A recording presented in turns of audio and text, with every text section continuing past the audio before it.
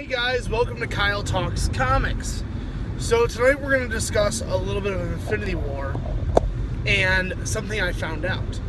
So today I was just casually strolling on Wikipedia, my lunch, and I noticed in the under Bruce Willis section of his filmography, it was showing that he is in post-production as a Dr. Franklin Richards for Infinity War. Here's my crazy genius idea. So we all know Fantastic Four, done by, I believe it was Fox, has been absolutely horrendous. They can't make a movie. I think they finally saw the success of what Spider-Man happened with Sony, and they made a deal, a sweetheart deal, where they said, hey look, we're going to give you Fantastic Four. We're not going to give you all the characters, we'll give you some, but not all.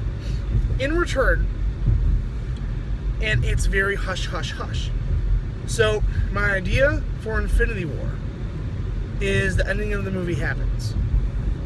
The post-credit scene has Bruce Willis as Dr. Franklin Richards come out and say, we need help out in the cosmos. And that connects the whole Marvel Cinematic Universe, because after Infinity War, where do you go? There's nowhere to go. They need more cosmic stuff. So what they do is they say, hey, Dr. Franklin Richards comes out saying, hey guys, there's a cosmic threat we have to deal with. Or maybe he's from the future and traveled back. We don't know. And then boom! Fantastic Four. Done by Marvel Cinematic Universe. That's my crazy theory. I really want to hear what you guys have to say.